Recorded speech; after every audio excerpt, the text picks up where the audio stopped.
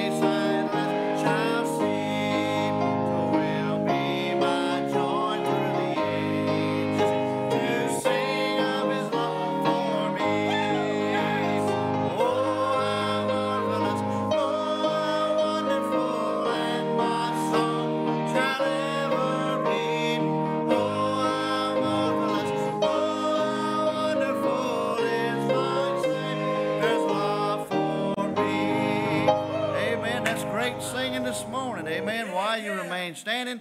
We're going to turn way over to page 480, way toward the back, 480. We're going to sing the first, second, and last of I Want That Mountain. Amen. 480, first, second, and last. Amen.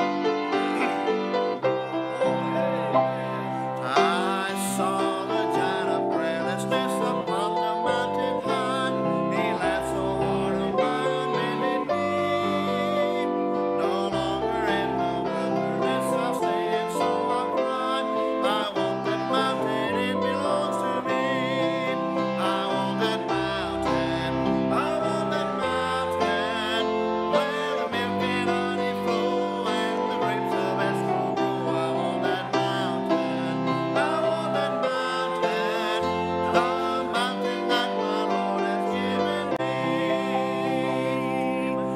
was singing this song because it goes on a message this morning. I picked it out, and I think about Caleb in the Bible. Caleb was a visionary. I'm going to preach on it this morning, being a visionary. He visioned for 40 years. He visioned getting that parcel of land that God promised him, or Moses promised him. When Moses passed off the scene, they crossed over the Jordan River, and he told Joshua, he said, Joshua, remember what Moses said, what belonged to me. He said, I'm 80 years old, but I'm still ready to go take that mountain. Amen. That's because he was a visionary. Amen. Let's sing this next verse. Amen, amen. Verse number 2. There was a time of laziness who said I wouldn't go, and witness for the Lord set me free. I've come from out the wilderness, I witness now I know. I want that mountain, it belongs to me. I want that mountain, I want that mountain, where the milk and honey flow, and the grapes of Escrow grow. I want that mountain, I want that mountain, the mountain that the Lord has given me. Number 4, let every giant of distress unleash belief and sin. Get ready now to wake it for you see. I've come from out the wilderness, I know I'm going to win. I want that mountain, it belongs to me. I want that mountain, I want that mountain, where the milk and honey flow, where the grapes of Escrow grow. I want that mountain, I want that mountain, the mountain that my Lord has given me. Amen. You may be seated. Amen. Amen. Amen. That's a great song, isn't it? Matter of fact, those songs, and says, looking at that song, it says, talked about, the first verse talked about a giant. Second verse talked about a giant. Third verse talked about a giant. Fourth verse talked about a giant. And all through life, you're going to face some giants. Amen? But I'm glad we got a God who's in the giant killing business. Aren't you? And you may be facing a giant this morning in some capacity, and just realize that our Heavenly Father, our God, is capable of taking care of every giant situation in your life. All right. Well, just a few announcements to share with you this morning, and then we'll have another good song, okay? Those of you who have somewhat adopted and become a pen pal to a missionary, the letters are in the foyer. Should be a little tag on it with your name on it, and some haven't got a letter yet because I want to get an up-to-date letter as possibly could instead of one from months ago. And those of you who have not signed up to be to help take on a missionary, just to communicate with them, okay? It has nothing to do with money, just you communicating with them and you getting to know them getting to know you. It really will be a blessing to you to get to know them. And if you could, take on more than one.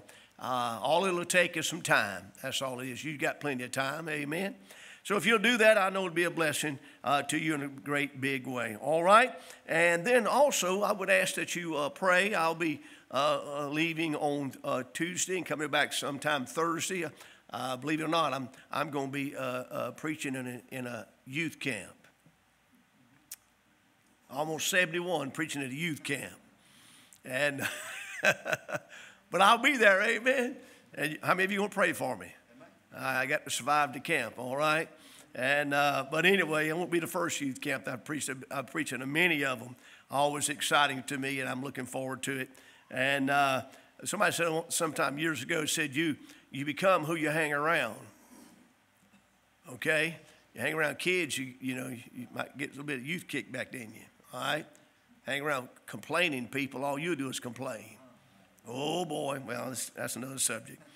All right, you do that, all right? And I don't know exactly, but soon and very soon we're going to get Sunday school started back and the choir. I'm looking forward to doing that. And all this will be left up to your own participation. I'm not going to try to push you into that, try to lead you into it.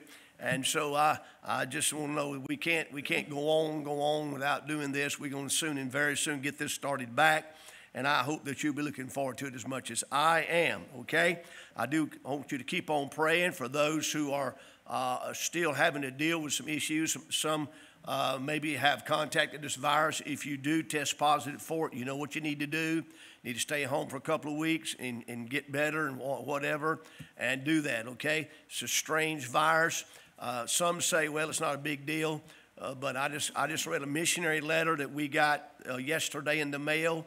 Said he and his wife both contacted this virus, and both of them were very, very sick from it. They're better now. Matter of fact, he said we're in tip-top shape right now, and they contacted on the mission field.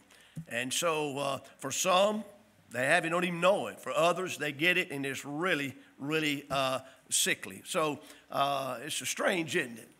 But I'm glad that the Lord's helped us out. Also, continue to pray for our president. You know that he's going through a tough time right now.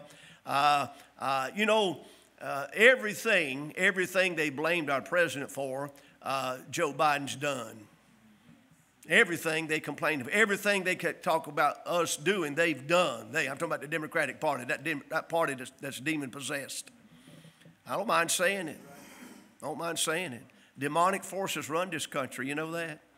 But our president loves our country. And there are some things that he may say or do that completely I wouldn't agree with, and neither would you. But I'm going to tell you one thing, he loves this country. Amen. And so you need to pray for him. Can you imagine being under attack 24 hours a day? Can you imagine going to bed and while you're sleeping, your enemies are wide awake all over the world trying to take you down? Constantly. It does not matter what he says that we want to do. They say that's not the right thing to do. Now, he ought to use that against them, okay? He ought to be for Black Lives Matter. They'd say, well, he don't mean it. But I'm trying to say this. You pray for him. Honestly, our country, listen, our country is at stake. Your freedom's at stake. You better listen to Brother Baker. If the Democratic Party was to be voted in as president and get the Congress and Senate, this nation would be ruined. Ruined, completely wiped out. I'm talking about it. Everything that we know is liberty and freedom would be gone in just a few years. But that ain't my message. I just want to tell you about that in announcements, okay? And so you pray. That's the greatest thing you could ever do for the country. All right, let's have another good song. Let's get back in a good spirit. Amen. All right. Well, you can remain seated on this one. Turn to page 376. 376. You know, there's so much stuff going on. There's so much stuff going on, but I'm glad that we know who holds our hand. Amen. Amen. I don't know about tomorrow. I just live from day to day. I don't borrow from its sunshine, for the sky may turn to gray. I don't worry of the future, for I know what Jesus said, and today I walk beside him, for he knows what is ahead. Many things about tomorrow I don't see,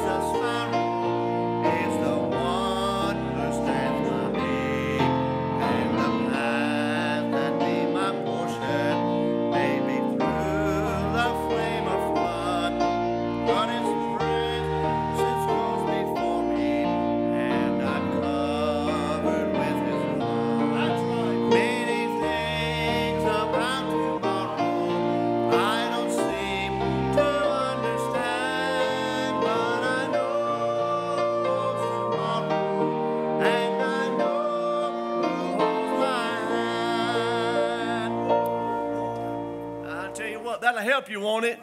Amen, amen, amen. This past Wednesday night, I preached a message on going through the book of Philippians on joy over worry and stress. How God can strengthen you and help you and all that. So if you wasn't here, you might want to get a copy of that message, and we'll finish it up on this coming Wednesday, okay? All right. Well, anyone have a birthday recently? Anybody at all have a birthday? Nobody had a birthday. Well, I'll tell you what, isn't that something? I'm just going to have to eat this stuff, I reckon. And all right. Well, if nobody has a birthday, anybody had a recent anniversary? Anybody like that? Okay. All right. Anybody been in jail recently? Nobody been in jail recently? I did call one of my preacher friends up this past week, and they said, hello, Brother Baker, how you doing? I said, I'm not doing good. I ain't got time to waste. So what is it? I said, listen very carefully. I need your help. What is it, Brother Baker? I said, if I can, I'll help you. I said, I really need some help. What is it? What is it? I said, listen very carefully. He said, I'm listening. What is it? I said, I'm in jail, need bail money. He said, you what? I said, I'm in jail, need bail money. He said, I can't help you. I said, no, thank God I'm not in jail. And, well, that's the kind of friend he is, you know. All right. Well, no anniversaries, no birthdays. Then we're going to sing another good song. So you come on, Brother Brian, lead us in a good song. Amen. All right, you can stand once again, turn to page 176. We'll sing the first and last of In Times Like These, amen. And we're in some dark times right now, but I'm glad that he holds a hand, amen. 176, In Times Like These. In times like these, you need a Savior. In times like these, you need an anchor. Be very sure, be very sure. Your anchor holds and grips the solid rock. This rock is Jesus, yes, He's the one. This rock is Jesus, the only one. Be very sure, be very sure.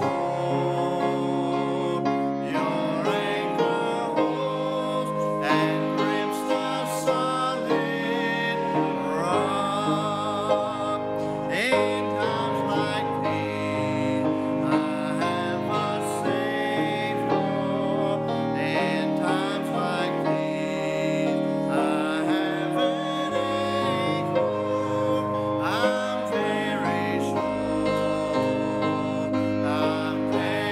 sure, my anchor holds and grips the solid rock. This rock is Jesus, yes, He's the one. This rock is Jesus, the only one. Be very sure, be very sure. Your anchor holds and grips the solid rock. Brother Rick's looking for the ushers. Here we got it covered. All right. There we go. There we go. What is this? What is this? He wants more money. He got his mask on. Amen. Got his gun, he said. Oh, man. Oh, boy. Praise the Lord. Amen. Let's pray. Father, it's wonderful to know you love us. It's wonderful to have an anchor. It's wonderful to know that you know already about tomorrow. And Lord, help us to remain faithful to Thee. You sure have been faithful to us. And we ask you now, Lord, to bless this offering. Lord, I want to thank you for the faithfulness and the giving of your people here. And Lord, I pray that we'd become even more faithful in the days ahead. Please, God, bless this offering. In Christ's name we ask it. Amen.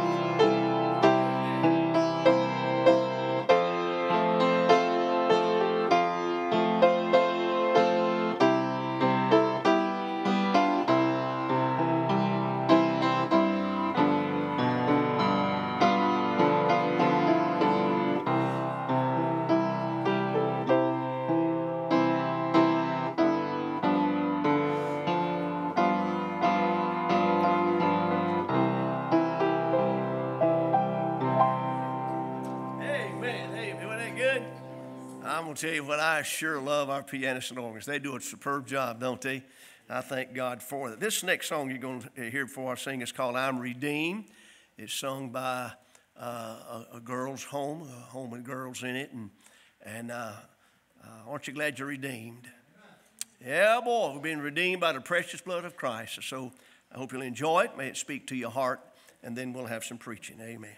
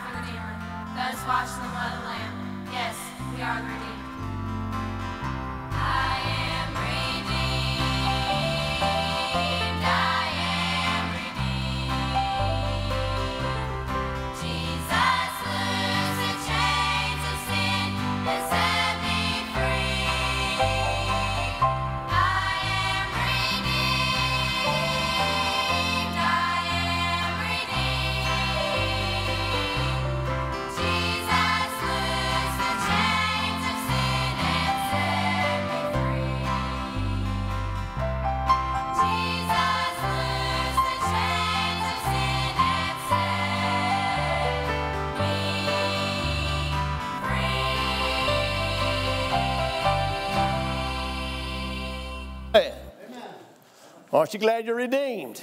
I tell you what, we're redeemed people. We're no longer in the bondage of sin, the condemnation of sin. We've been redeemed. Let's live like redeemed people, amen?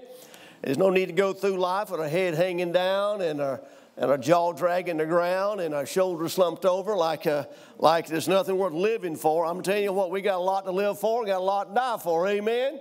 And so, anyway, get your Bibles out if you would, and turn to the book of Matthew in chapter number 9. And I'm going to read 2 verses from this chapter. Then we're going to go over to the book of John in chapter 4 and read from that passage there also. I mentioned a few moments ago what I'm going to be preaching on this morning about being a visionary, Over in the book of Proverbs in chapter 29 and verse 18, the writer of Proverbs, Solomon, said, "Where there is no vision, the people perish." And it's been a great verse that we've used over the years about having a vision. As a matter of fact, it goes more than one way. You could say this: where there is no vision, the people perish. In other words, if you don't have a vision, you're going to perish. And if you don't have a vision, somebody else may perish. And so it's good to have a vision. And so this morning I want to preach on being a visionary. Now, when I think about this, let's go ahead and look in Matthew chapter 9, verse number 37 and verse number 38, the last two verses of chapter 9 of the book of Matthew. Jesus said, "Then saith he unto his disciples, he said, The harvest truly is plenteous, but the laborers are few.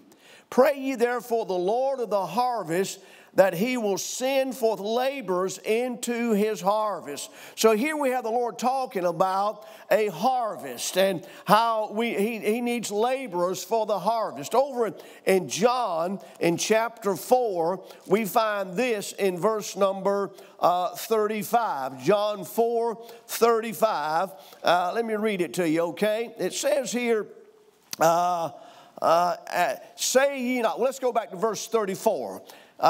This comes from meeting the woman at the well, the Samaritan woman at the well.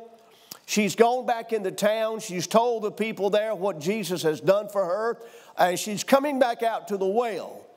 And so she's bringing with her the people of the town to meet Jesus. So here's what Jesus said in verse 34. He said, he's talking to his disciples, "My meat is to do the will of him that sent me and to finish his work.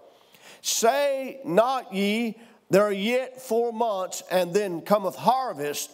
Behold, I say unto you, lift up your eyes and look on the fields, for they are white already to harvest."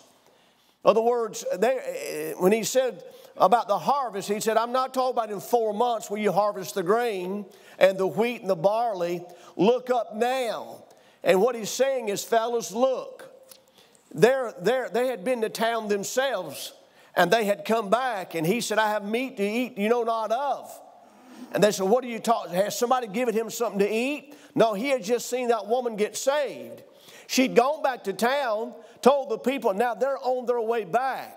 No doubt about my mind, as the disciples were coming back from town to Jacob's well, that they met this woman, this Samaritan woman who was now saved. And so when they see her, they won't even look at her, won't even speak to her.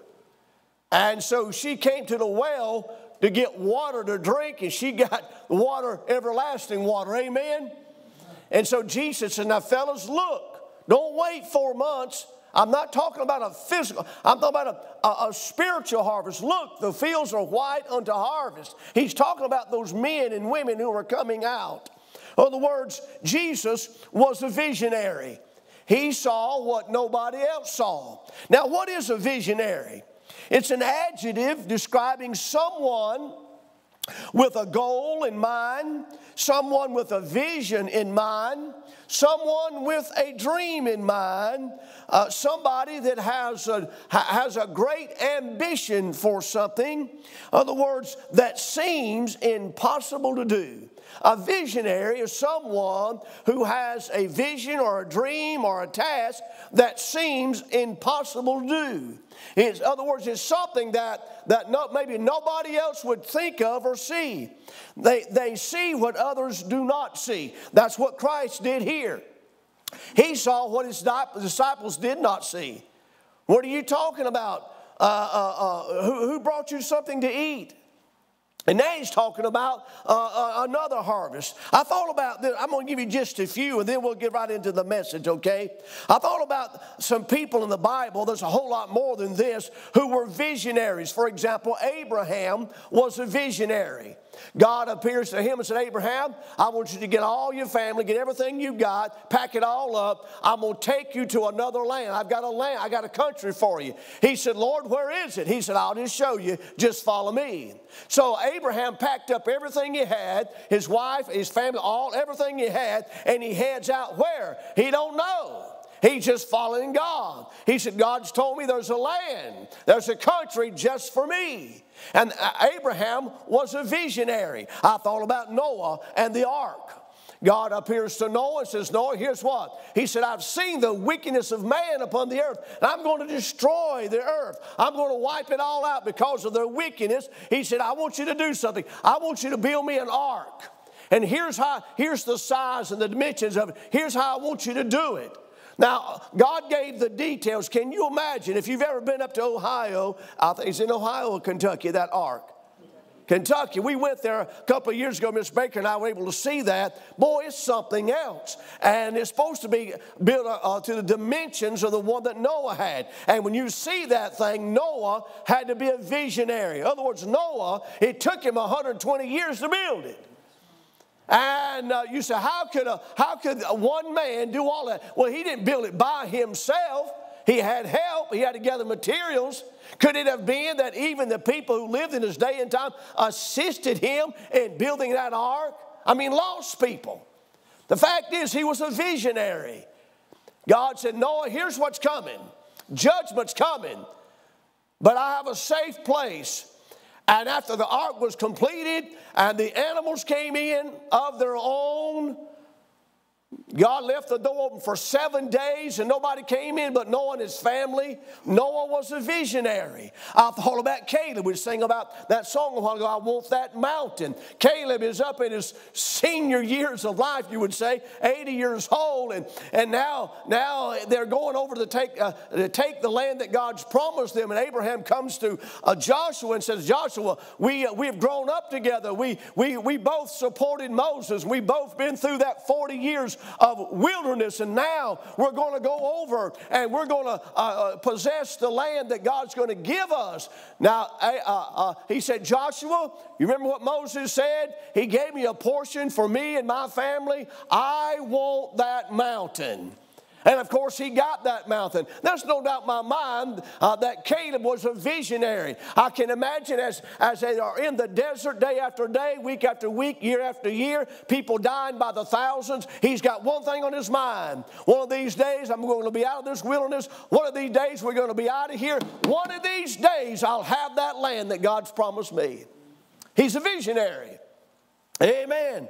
I thought about Gideon and his 300 men against thousands and how it dwindled down. And God told Gideon, he said, Gideon, here's how we're going to do it, and you're going to head this thing up. And Gideon was just a farmer, a plowboy, you might say. He wasn't a great general, but he was a visionary. God said, here's how we're going to do it. He said, okay, Lord. I thought about Ruth. The wonderful book of Ruth and how she met Boaz. And here she was, a Gentile woman coming to a land, and her husband had died, and her mother, I mean, everything. She only had one person who cared about her, and that was Naomi. And Naomi said to Ruth, Boaz has got his eye on you. Naomi's a visionary, and Ruth becomes a visionary. And Naomi says now to Ruth, Ruth, if you do what I tell you, I believe that God will help us or help you in this. And so Naomi was a visionary.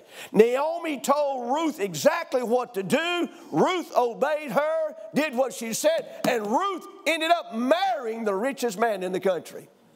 How about that? Boaz. Woo! So here we have Ruth a visionary, Naomi a visionary, and look what happened. And then I thought about Esther. And over in the book of Esther, and how her uncle Mordecai, and how Haman had somehow or another convinced the king to kill all the Jews. Well, unbeknown to him, Esther was a Jew, and so was Mordecai. And so Esther becomes the queen. And Mordecai comes to her and says, now Esther, thou art come to the kingdom for such a time as this. Esther, you've got to go before the king. And you got to present your case. You got to go before the king. If you don't do this, Esther, then we're going to be killed. Our people would be put to death by wicked Haman. And so Esther, she said, okay, that's what I'll do. And so Esther became a visionary. She said, if I go before the king and he doesn't accept me, I'll be put to death. So she put her life on the line. And yet when she went before him and made her request and everything that Haman had planned to do to Mordecai and the people of God was done to him. He built the gallows to hang Mordecai. And those very gallows that he built, he hung upon. Isn't that amazing? All because of one woman and one man who had a vision. Then I thought about this, the disciples in the gospel. We just read that, didn't we? Matter of fact, Jesus said, fellas, don't wait 4 months for the harvest. He said, the harvest is ready now. He wasn't talking about a harvest of grain and wheat and barley. He's talking about a harvest of souls. And so Jesus was a visionary. Later on, we find that the disciples become men of visions. And so I'm going to give you some things this morning about this matter of being a visionary. Listen, if you are not growing as a Christian, a child of God, then you are dying. Come on now. You're either growing or dying. Doesn't matter what age you are. Doesn't matter your background. If you are saved, you're to continue to grow and mature in the things of God. And you need to be a visionary. You need to have a vision that God has given you, or you even give yourself. First of all, a visionary sees what others do not see. They see what others do not see. If you go back and study the lives of great scientists, or great political leaders or military leaders, great educators and great statesmen, I won't call them politicians, great statesmen, you know what it was? They were visionaries. George Washington was a visionary. Christopher Columbus was a visionary. Christopher Columbus, in his diary, he stated in his diary that he's looking for that land so that they could propagate the gospel and worship God freely. He was a visionary. Oh my, you look at the men who signed the Declaration of Independence, and most of them lost their lives and lost their fortunes because they were visionaries. Every great preacher I know, doesn't matter where he lived, what era he lived in, every great preacher I know was a visionary. As a matter of fact, every great Christian I know is a visionary. Why? They see what others do not see. They see something there that others may look at and say, oh, you're wasting your time. That's not going to work. You can't do that. You can't build that boat. Noah preached for 120 years and nobody got saved. Nobody. But buddy, after the flood came, they wanted to get saved, but it was too late. And so we understand. Do you realize that some of the early settlers, when the war for independence was fought, many of the early settlers thought we can't stand against the big army of Great Britain and England. They'll wipe us out. But they didn't. All because of great men. And so it takes somebody who sees what others do not see. Number two, it takes faith in God if you're going to be a visionary. Your faith and trust in Him and Him alone. You see, when you have faith in God, God can help you. He can help you put some confidence in Him when you have faith. Faith is you having complete confidence that God can get it done through you. That you don't have the capability of doing it. When God spoke to Caleb, Caleb said, "What? You want me to do this? I don't have the capabilities." But God said, "Yes, you do." When He came to Moses and said, "Moses, I want to use you to deliver my people." Moses said, "I'm not good with words, and I don't know how. I'm not able to do it." God said, "I'll be your mouth. First he said, your brother will be your mouth. Later on we find that Moses did his own talking. A faith or a trust in God, a confidence in God. If you're going to be a visionary, you're going to have confidence in God. Not in yourself, but in Him working through you. Doesn't matter what it is. Confidence in God that you can be that mother that God wants you to be, that wife that God wants you to be, that husband, that father. Confidence to raise your boys right, raise your girls right. So it takes faith in God to be a visionary. Then I thought about this. It requires human effort. The Bible says faith without what is dead? Faith without works is dead. And Paul said, listen, my works are there, and I'm going to show you Paul said, I'm going to show you my faith by my works. By my works. I remember a couple of years ago, Brother Willis preached a message in camp meeting entitled, A Faith That Works. A faith that works. And his whole message had to do with you and I doing what God would have us to do. Faith without works is dead. You say, well, I'm a Christian. Can you prove it? Is there anything in your life that can prove you're a child of God? Anything. Is there any evidence that you are living by faith? It requires human effort. Works. You see, I wrote this down, and for real elementary, way down on the bottom shelf, here it is. God needs you. He wouldn't hurt you to say this. God needs me. Oh, but Brother Baker, no. We need God. Yeah, you're right. As a matter of fact, we need Him more than He needs us. But the fact is, He needs us. It's not going to hurt you to say, the Lord needs me. Why? He saved you so that He could use you. He saved you so He could put you to work. And so what I'm simply saying is, thank God He can use us. Amen. He didn't save us, say, well, you get over there and sit down, take it easy, and I'll take care of stuff. That's not the way He operates. You look at the lives of these people I just mentioned that I just read off. I think it was about 7 or 8 of them. Every one of them were in a situation, a dangerous situation, a difficult situation, and God said, here's what I want you to do. And they did it. Against all odds, they did it. And came out on the good for it. So there is work for you to do. There's a work for everybody to do. And so if you're going to be a visionary, it requires human effort. God working through you. Oh, my soul. And then number 4, it requires obedience. You know, you can know to do right, not do it. You can know not to do wrong and do that. And the Bible says if you know to do what is right and good and you don't do it, then it is sin. When you knowingly know what you need to do and should do and you don't do it, it is sin in God's eyes.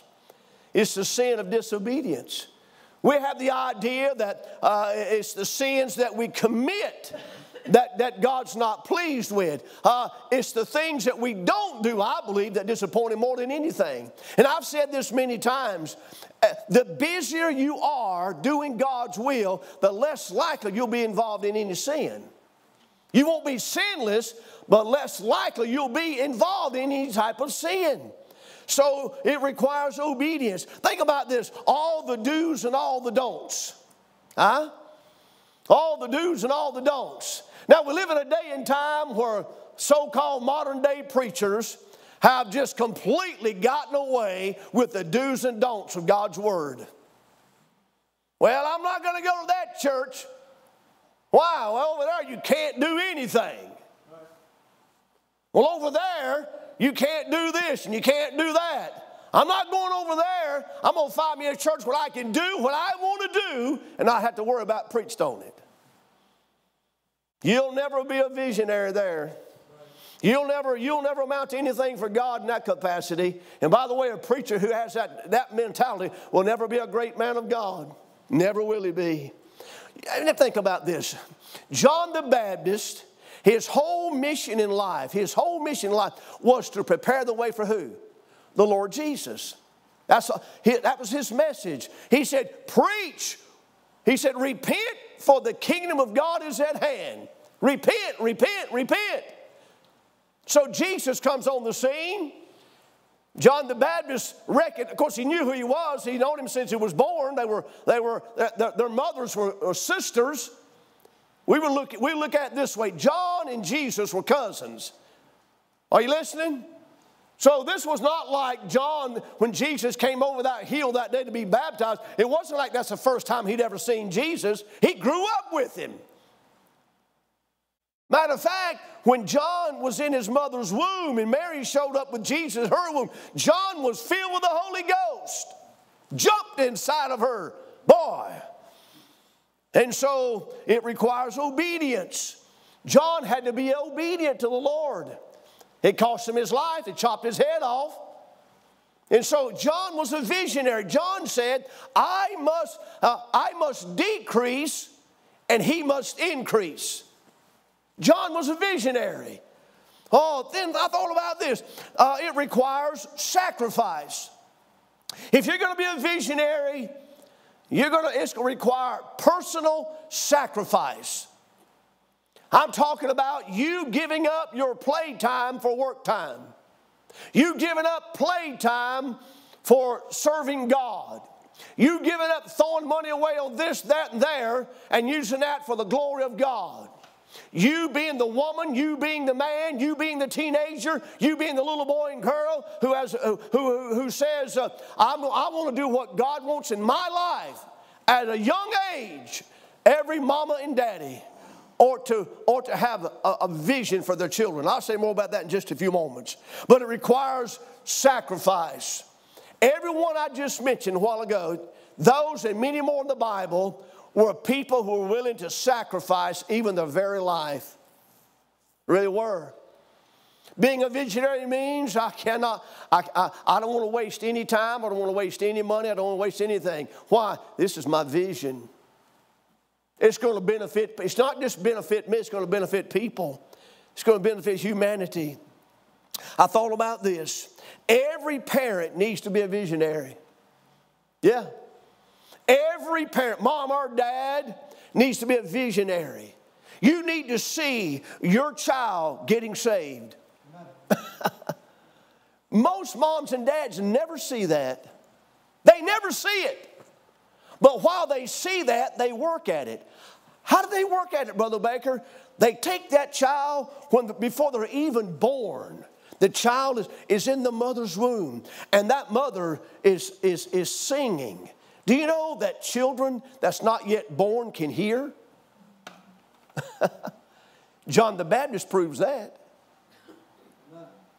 A mom and dad need to be visionaries for their children. Them getting saved and working at that endeavor. Now, they can't save them, but as soon as they can, they pick that baby up and sings, Jesus loves you, this I know. And from the very time that child can understand or comprehend, they need to know who Jesus is. Amen. And that way, at an early age, they call upon Christ to save them. Isn't that wonderful? Amen. You don't have to wait till your kids are 19 and 20 to get saved. A parent needs to be, now, the child has to understand. But boy, that mom and dad praying and having a vision for them, seeing them get, so when they get saved, mom and daddy says, praise God, I felt like it's going to happen. Why? They're visionaries. Can you vision your kids going through school? Living for God, being a good testimony in school, in grammar school, junior high school. Can you vision kids getting graduating and that daughter, that son saying, you know, this is what I'm going to be because this is what God wants me to be? Where do they get that from? Mom and dad's vision. Mom and dad's vision. Mom and dad telling that little boy, that little girl, God has a will for you. Telling marrying that young man, that young lady who loves the Lord, and that's who they meet and that's who they married. Mom and dad said, well, praise God. Amen. You see, visionaries who work at it, there's not a whole lot in their life that gets them down because they see their kids living for God. Come on now. Every parent needs to be a visionary. Everyone. How about this? Every pastor needs to be a visionary. A pastor has no vision for his church, that he's going to die and the church is going to die with him. Now, when I use the word visionary, I'm not talking about numbers. Numbers has nothing to do with, Noah's numbers didn't look good, did they? No. How would you like to preach for 120 years and nobody gets saved? That's not a good record, is it? How would you like for God to tell you, and you were going to fight the biggest army in the world at that time, and God says you got too many, you got 10,000, that's too many. Go get it down to 300.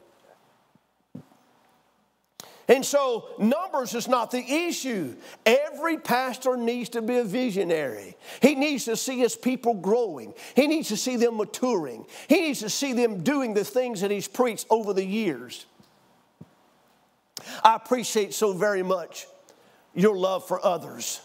It blesses my heart to hear someone say to me, Brother Baker, you won't believe what I received this week. And I said, what is it? And I said, well, I don't know who did it, but somebody did this and this and this for me. You know what that tells me? You've been listening. Others. But even there's still more that we can do. Come on. I'm trying right now to get you involved in missions.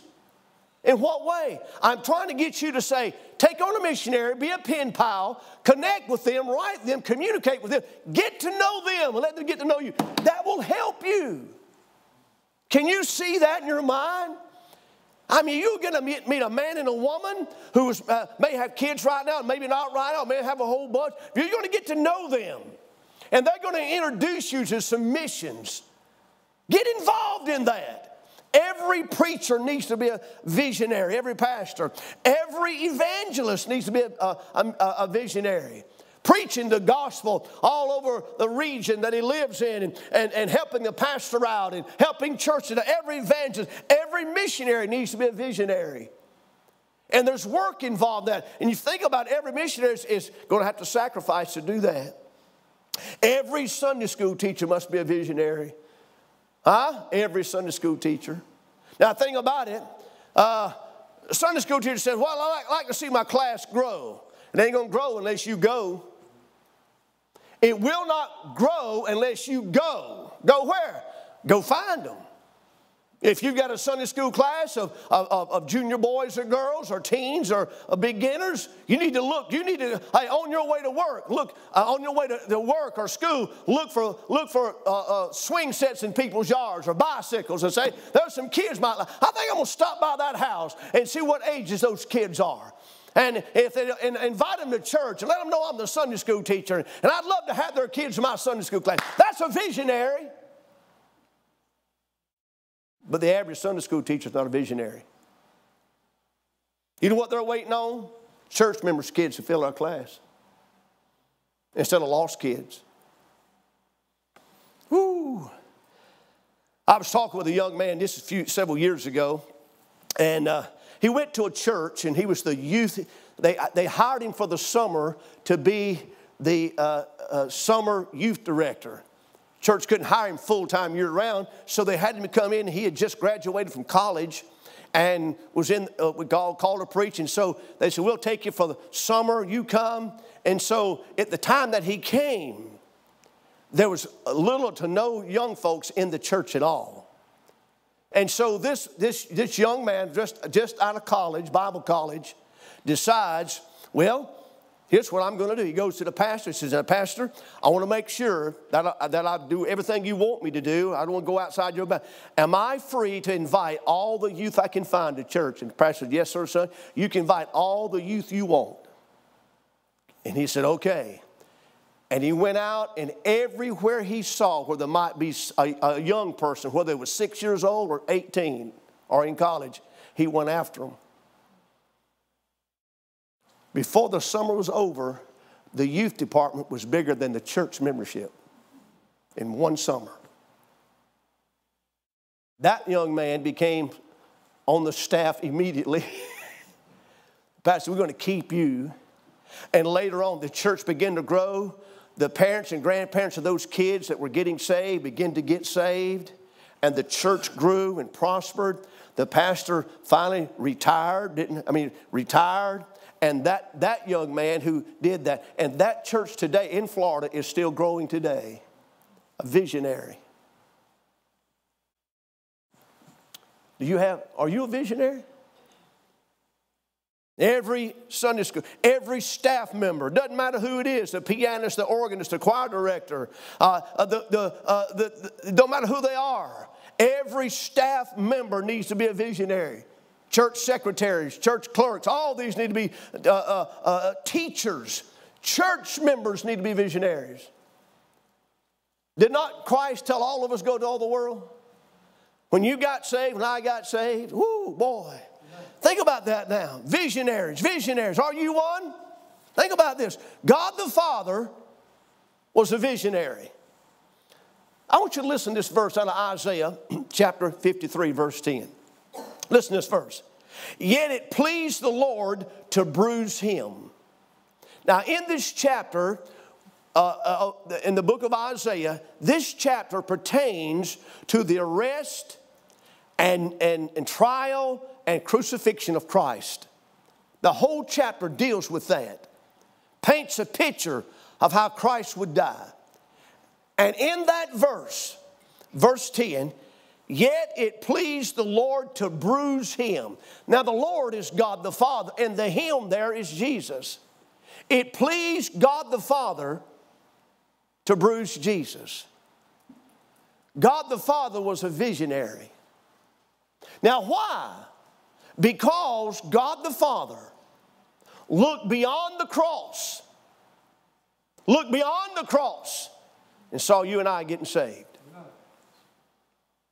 It pleased God the Father when Christ died because he knew that the death of his son would open the door to get to him. Aren't you glad that the Father was a visionary?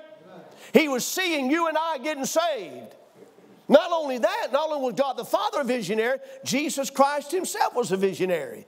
He said the Son of Man hath come to seek and to save that which was lost. Those are the words of Christ. He said, I lay down my life. Nobody takes it. No man taketh my life. I lay it down and I take it up of myself. Jesus was a visionary. What kind of vision did he have? Same thing the Father had. They had the same vision. Jesus looked beyond the cross. He looked beyond the crucifixion. He looked beyond the cat of nine tails. He looked beyond the beating in the face. He looked beyond the darkness and the vinegar and all that, the shame and all. He looked beyond that and he saw you and I getting saved.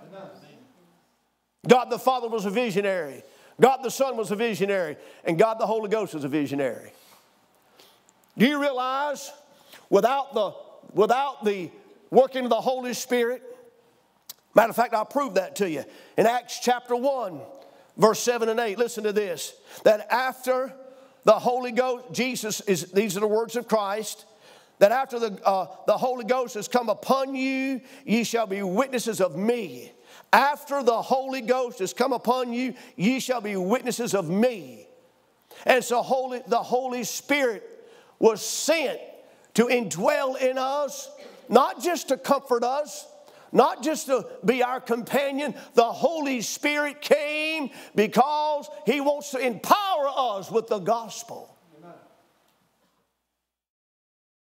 A visionary. The Holy Spirit is not happy if we're not witnessing for Christ. The Holy Spirit is grieved when we don't do the will of God. The Holy Spirit is grieved when we sin deliberately.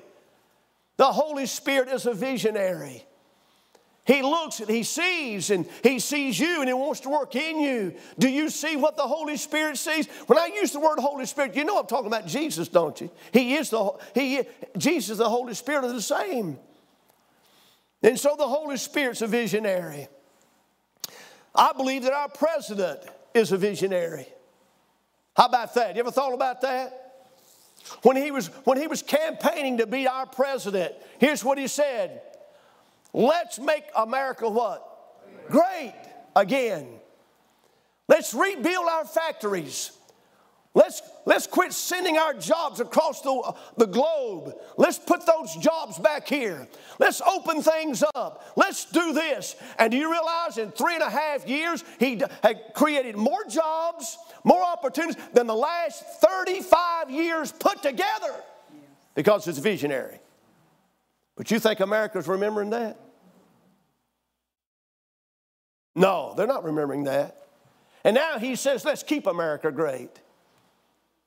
I'm telling you, I don't want to get off my message. I want to say this. Our president's a visionary. We need to see what he sees. But more than that, our God's a visionary. He has something for you to do. What, preacher? I'm not God. Find out what it is. I do know this. Whatever you know to do, do it. Whatever good you know to do it, because if you don't do it, you sin. Do the will of God while you wait on the will of God. You know it's the will of God to be in church, don't you? Amen. You know it's the will of God to read your Bible. Well, read it. You know it's the will of God to pray. Well, pray. You know it's the will of God to witness. Well, start witnessing. You know it's the will of God to tithe. Start tithing. You know it's the will of God to love your neighbor as yourself. Amen. When are you going to start doing that? On and on I could go with the will of God. Do the will of God while you wait on the will of God. That's all you do. You know, in this day and time in which we live, it just seems like everything's out of control, doesn't it? Doesn't it? But I'm telling you, our God is a visionary God. Hey, I don't know about today, but I know who what? Holds tomorrow. Hey, that don't make you want to shout. And while we're waiting for Christ to come back and anticipating that, or in other words, I'm not looking to die. I'm looking to be caught up. Amen. Now I may die, but that's okay. But I'm looking for the rapture. I'm not looking for death. I'm looking for revival. I'm not looking for a recliner to lay in. I'm looking for revival. My point is this: God's in control of everything. We don't forget that now. Do what you have to do, but be a visionary. Now let me ask you a question. What do you see this morning?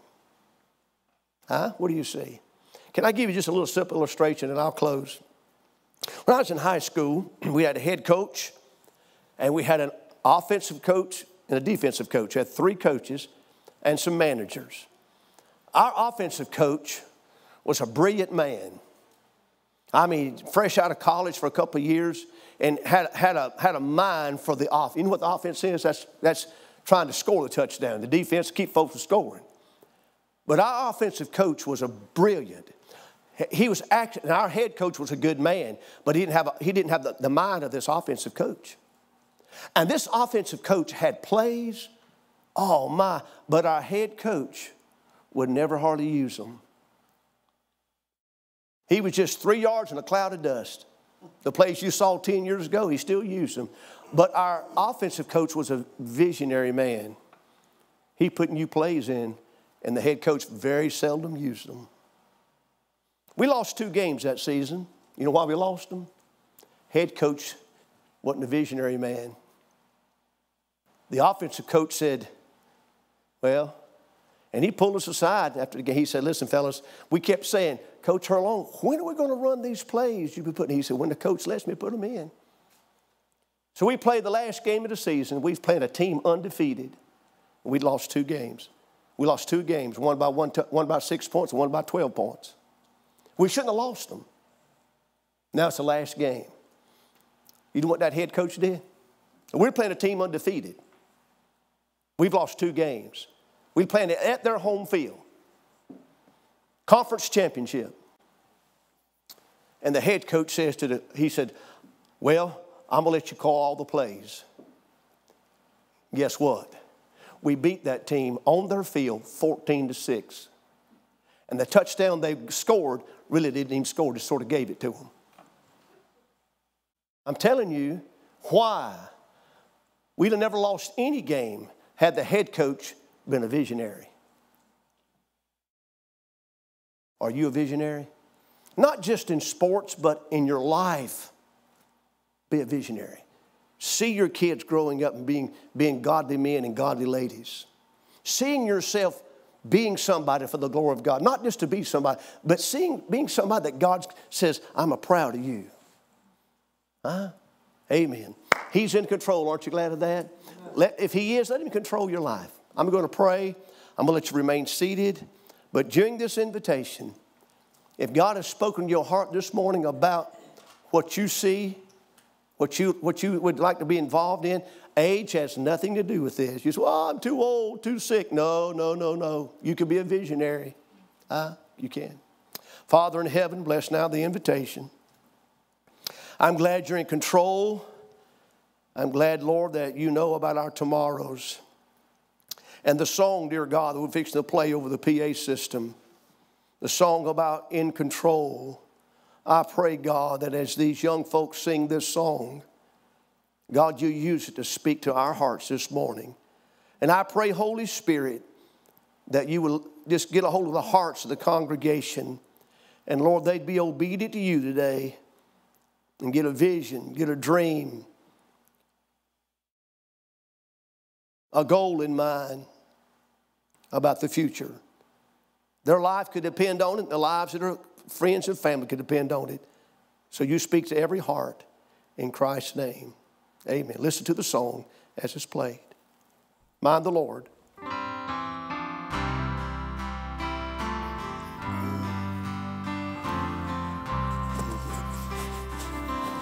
Lord Jesus. While crossing over Galilee, a storm it was raging.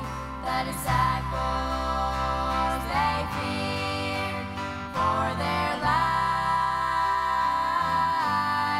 but Christ the Lord, He was on board, and He spoke to the wind. He knew His voice, and everything was in control. In control of the storm, around Him He raging. In an out-of-control world, In your life, stay with the controlling God. what you're facing, even in your darkest night, In your trials and storms, there seems He can calm you, to be no calm the storms. He's always with you, Be a visionary. never fail you. Visionaries look beyond the hardships. Visionaries look beyond Now there the are sacrifice. times in this life They see success. when there seems They see a touch of God. no answer to the problems and struggles we go through. You're a visionary, just being a prayer But warrior. Christ the Lord, And as you see God answer your prayers, Lord, you rejoice in He it. lives inside me. He has the answers and everything.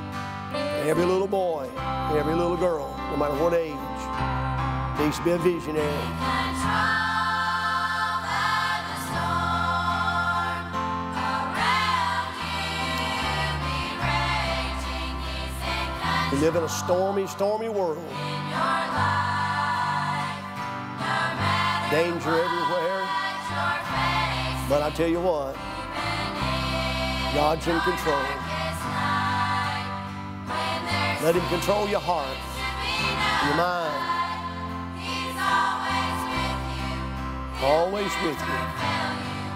He's in control. Let's stand to our feet. Ruth plays. We're going to play one stanza of a song. Maybe you need to come again. Others have already come. Ruth, would you play?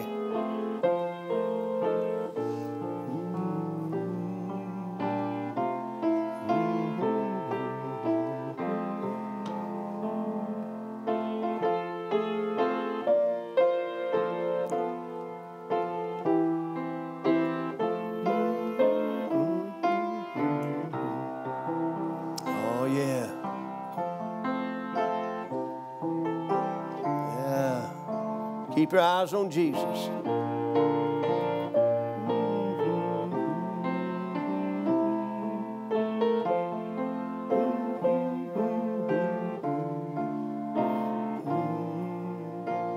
Amen. Amen. Praise God. Praise the Lord. Amen. Amen. Is a farmer a visionary? Is he?